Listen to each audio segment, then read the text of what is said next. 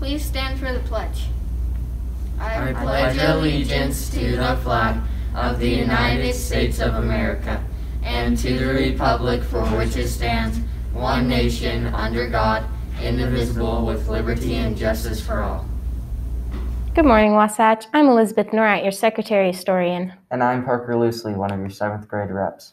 Today is Warrior Time. Make sure you check the list to know where your intervention or study hall is.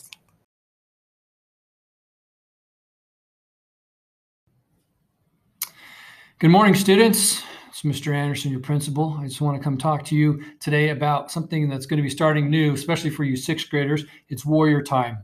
The purpose of Warrior Time is for you to have an opportunity to meet with your teachers, to get some extra help in any of your classes. Now, we do have a schedule, and that is posted all over in the pods and downstairs in the lunchroom to find out where you need to go. And each morning before Warrior Time, so you typically on Thursday morning in your first period class, your teacher tells you whether you have been called to a specific teacher's class for intervention and or tutoring. If they tell you that, or when they tell you that, then you need to go to that class during Warrior Time, which happens right after second period from 9:30 to 10 o'clock. So there's some different changes for this year for COVID. Just to remind, just so you 7th graders and 8th graders know, everyone will be signed to a specific study hall. It's just by alphabet, and those lists will be posted in the next couple days down in the lunchroom, so you can find out which study hall you're in.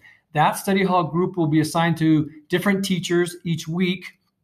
And as you get pulled out of your study hall to go to intervention and or tutoring, that's where you go. If you're not called into intervention or tutoring, then you're in that specific study hall group in a specific classroom, which will be determined each week. So you'll need to look and see where your study hall group will go for each week. So be sure to check that and to see which group you're in and which number, so you'll know. And we'll share a little bit more about this in the future as we see what issues arise with it.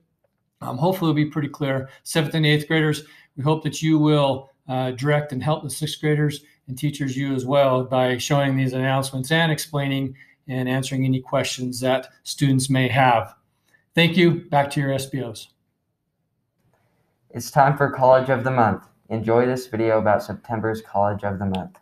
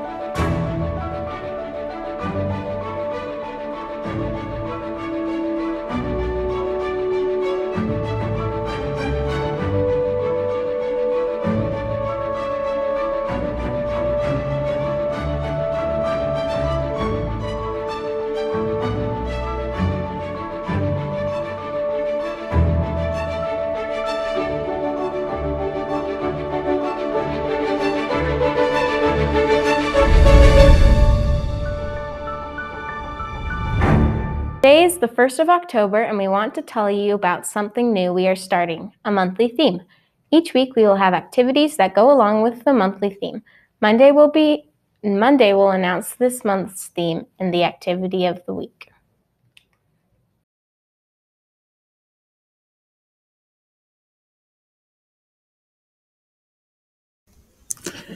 Hi there, Wasatch Junior High. I am here to remind you that the PTA Reflections Contest is happening.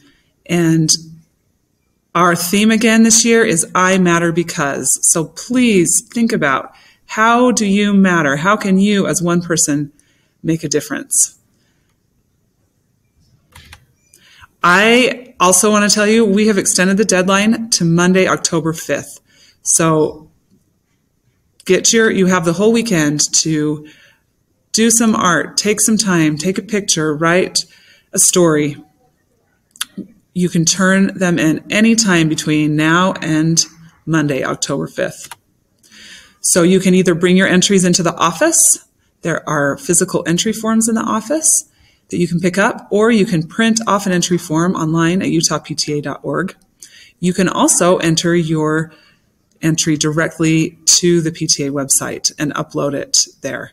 If you go to utahpta.org/reflections-online, you will find the form to do that. Remember, these are the categories: dance choreography, film production, literature, music composition, photography, 2D art, and 3D art.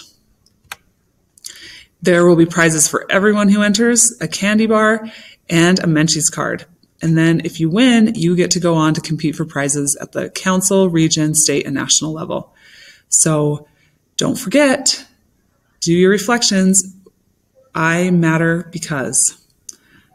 Thanks. Have a terrific Thursday, Wasatch.